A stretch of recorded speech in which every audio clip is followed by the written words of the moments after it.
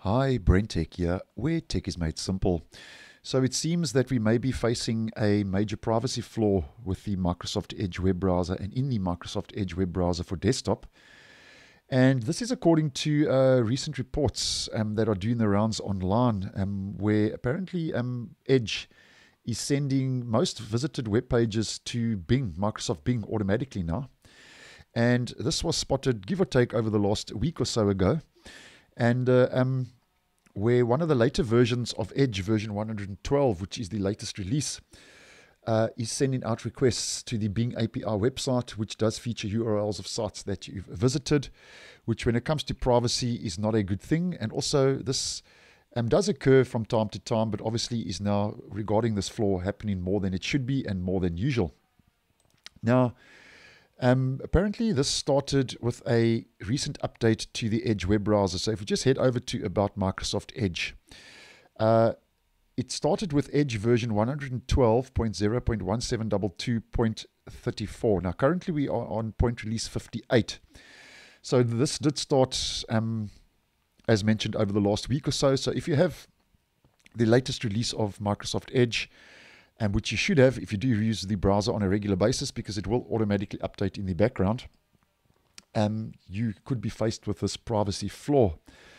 Now, the issue is apparently being caused by a feature which rolled out to Edge about a year ago called Follow Creators, which is basically an RSS feed, and I have posted on this feature previously. So if you want more in-depth info regarding Follow Creators, just do a search on the channel Edge Follow Creators, and I'm sure you'll get more than enough info. But just to do a quick recap, Follow Creators is turned on by default in the browser. And what happens is that, just to show you quickly, if we head to the collections and we go to following, I am already following a YouTube channel, Hardware Unboxed, the good folks over at Hardware Unboxed, with this Follow Creators feature. And what happens, as mentioned, it's basically an RSS reader in Edge.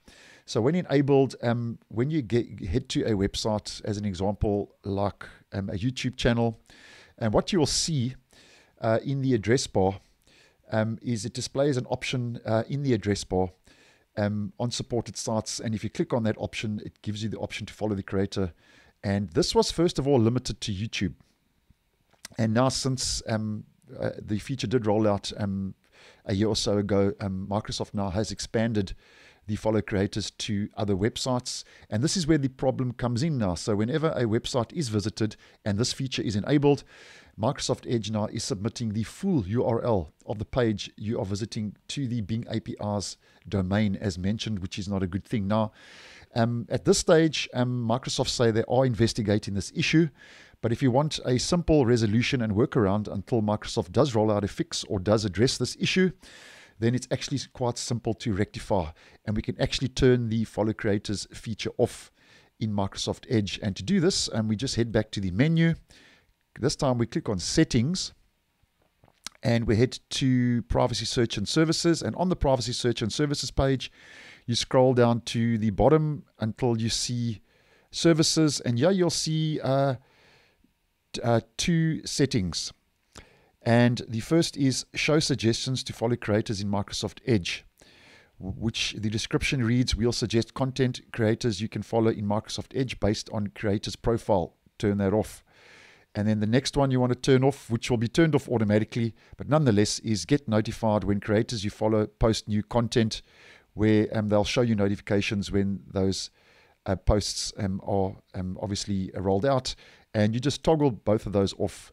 Show suggestions to follow creators in Microsoft Edge and get notified when creators you follow post new content. And apparently that should to some degree lessen the so-called phone in home and sending your websites and URLs to the Bing website until Microsoft addresses this issue and does roll out a fix. And I'll watch this one, and obviously if something does change or there is an update, I will post and let you know. So thanks for watching, and I will see you in the next one.